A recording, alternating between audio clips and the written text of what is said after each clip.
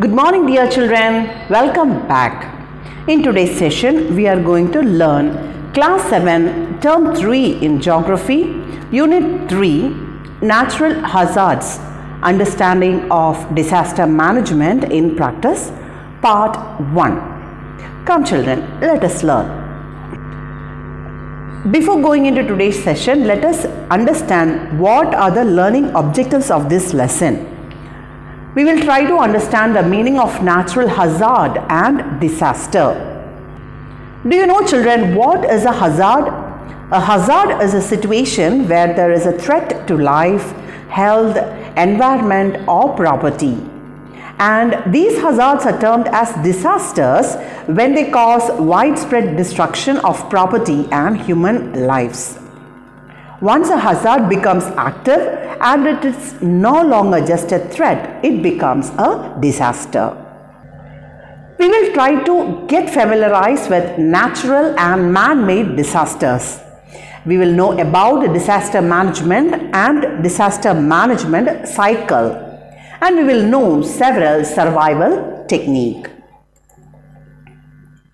My dear children, every day almost all the newspapers and television news channels carry reports on natural hazards and disasters that occurred in several parts of the world. So once you open your television or your cable TV, you can read about the various hazards and disasters that are occurring in different parts of the world. It could be wildlife threat like forest fires or maybe landslides, floods and so on. Neither all the hazards nor all the disasters can be preventable, but the destruction can be minimized. It is possible to prevent some of the disasters or hazards, but not everything. But what we can do is try to limit the destruction that is made by a particular disaster.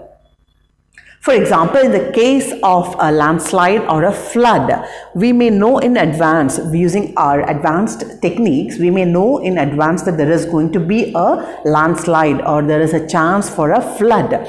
So we can evacuate or clear the area where the disaster is about to occur. So my dears, for better understanding, we must know what is a natural hazard. So we must understand what is a natural hazard and what is a disaster and what is disaster management and so on. So we must try to understand what are all these things. What is a hazard? What is a disaster? What is disaster management? Let us learn about some important terminologies along with disaster management techniques. Come, we will learn about all these things in this chapter. First, let us see what is a hazard. H-A-Z-A-R-D, hazard. A hazard is a dangerous phenomenon. It is a phenomenon, that is an occurrence or a substance or a human activity or a condition that may cause loss of life. It may cause loss of life or injury or health impacts, damage to the property, loss of livelihoods, services, social and economic disruption or environmental damage. So what is a hazard? It is a dangerous phenomenon, substance or human activity. It is a condition that may cause loss of life. There may be loss of life or there may be injury or health impacts, maybe the result of endosulfan, a chemical pesticide used in a particular area in Kerala. It had long-term life hazard implications. Property damage, that is, some property may be damaged in the case of floods or landslides. Loss of livelihood, people may lose their livelihood. The people who are cultivating or who are vendors, all those people will lose their livelihood. and there will be social and economic disruption. There will be a disruption in the economic condition as well as the social activities, and it also will cause environmental damage. Natural hazards are natural phenomenon that might have a negative impact on human or the environment. So when you see a hazard, if it is a natural one, we can understand it has a negative impact on human or even the environment, and it is occurring by nature. It is a natural phenomena, like it could be a biological phenomena or a geophysical phenomena. Natural hazards are classified into two broad categories. So we can classify a natural hazard into two. They are geophysical and biological. Dear children, a geophysical phenomenon will be like earthquake or landslide, tsunami, and even volcanic activity, avalanches or floods, or extreme temperatures, droughts, wildfire, or even cyclones. A biological hazard is caused by the exposure to living organisms and the toxic substances like a venom or a mold, like a poisonous plant, or mosquitoes carrying a disease like parasite, bacteria, or virus like malaria. It could be an epidemic or an insect infestation, or it could be an animal accident. We are going through such a phase where we are having an attack by a virus like coronavirus. Having learned about hazards, let us learn what is a disaster. D-I-S-A-S-T-E-R, disaster.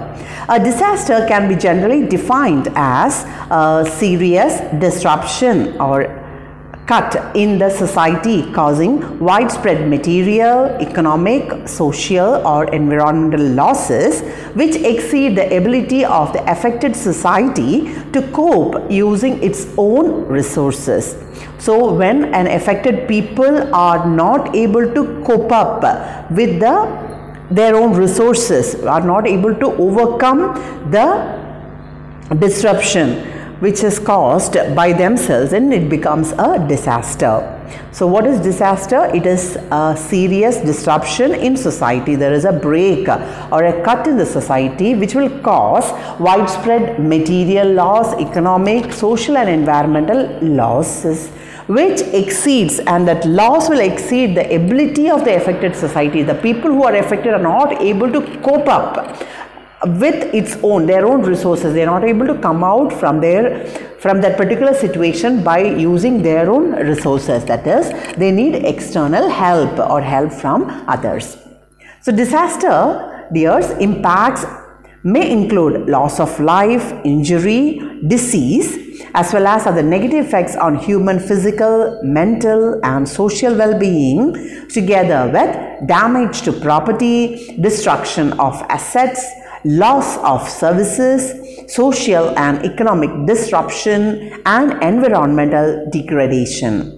So there will be loss of life, there will be injury happening, there will be diseases, and it has other negative effects on the human physical, mental, social well-being, plus the damage to the property and loss of assets and disruption in services, social and economic disruption, as well as environmental degradation. Let it be a wildlife, or let it be a flood or a landslide. Of course, there will be loss of life and disease, and there will be disruption in the services, and it will take time for those people to come up or recover from the disaster. Hazards are termed as disasters. You can call a hazard a disaster when they cause widespread destruction of property and human lives. So a hazard will become a disaster when there is widespread destruction of property and human lives. Consider an example, dear children. Consider a hurricane. And a hurricane is a natural hazard. It will develop at the sea. It is a hazard that is occurring at the sea. But when it reaches land and destroys buildings and kills people, it can be described as a disaster. In the picture, you can find the Hurricane Irene, which occurred in the Bahamas in August 2011. You can see how wild the wind is blowing. So, it becomes a hurricane which is occurring in sea. When it reaches land and destroys building, it becomes a disaster. Now children, let us learn what are the different types of disasters. The two types of disasters are natural one as well as man-made one. Natural disasters and man-made disaster. Now, a natural disaster could be beneath the surface of earth or on the surface of the earth. It could be meteorological or hydrological as well as health. So, if it is occurring beneath the earth's surface, it can cause earthquakes, tsunamis and volcanic eruptions. If it is occurring, the type of disaster occurring below the surface of the earth or beneath the earth's surface will cause earthquakes, tsunamis and volcanic eruptions. If a natural disaster is occurring on the surface of earth, you can have landslides and avalanches. You can find, if the disaster is occurring on the surface of the earth, you can find landslides occurring as well as avalanches. Avalanches are fall of snow from the mountain, like a mountain piece is falling down, we call it as landslide, or a piece of land is falling down. It is moving from a particular area. Same way, ice-capped mountains, when ice is fall, we call it as avalanche. Then it could be because of meteorological or hydrological reasons like windstorms, tornadoes, hailstorms and floods. It could be health reasons because of epidemic. Epidemic, we are going through a pandemic situation. An epidemic is a disease that is spreading in a particular area. If it is spreading throughout the world, we call it as a pandemic. Man-made disaster, there could be a man-made disaster. It could be socio-technical like technological or transportation disasters, structural collapse and production failures. You can see buildings collapsing or dams being broken or maybe bridges breaking down. So it could be a man-made disaster, or it could be a warfare where there is a war in the national as well as international territory. Now let us learn about natural disasters. Earthquake. A sudden movement or trembling of the earth's crust is called as earthquake. What is earthquake? It is a sudden movement or the trembling, the shaking of the earth's crust is called as an earthquake. It is a movement of the tectonic plates, mass wasting, landslides, surface fault, etc. causes earthquake. It could be the movement of tectonic plates or mass wasting, or it could be landslides, surface fault can cause the earthquake. In the picture you can see the earthquake that is occurring in the Hubei state of eastern Taiwan on February 6th. You can see how the building has collapsed and what is the damage that is caused. Now children, let us understand what are the effects of earthquake. The effects due to strong earthquake are loss of lives, buildings, roads, bridges and dams. And even dams could be damaged. There will be loss of life, the buildings, roads, bridges and dams will be damaged. Earthquake can also cause floods, tsunamis, landslides, fires, breakdown of water supply as well as electrical lines. You can see the earthquake causing floods, tsunamis, landslides, fires as well as breakdown of water supply and electricity. It may change the course of a river. It could also change the course of a river. Dear children, what you see are the pictures, are the effects of the earthquake. We can see a building, how it is damaged because of the trembling of the earth and how the road has given way. It has just crumbled under the earthquake.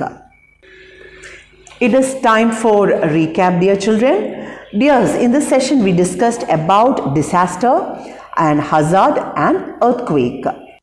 We learned a hazard is a dangerous phenomenon, substance or human activity or a condition that may cause loss of life, injury, health impacts, property damage, loss of livelihoods, services, social and economic disruption or environmental damage.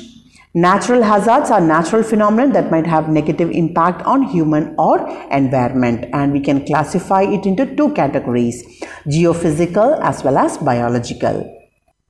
We also learned that hazards can become disasters when they cause widespread destruction of human property and human lives.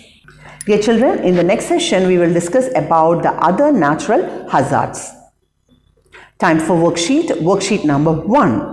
Answer the following. Define hazard. Define hazard. Question number 2. What is disaster? What is disaster?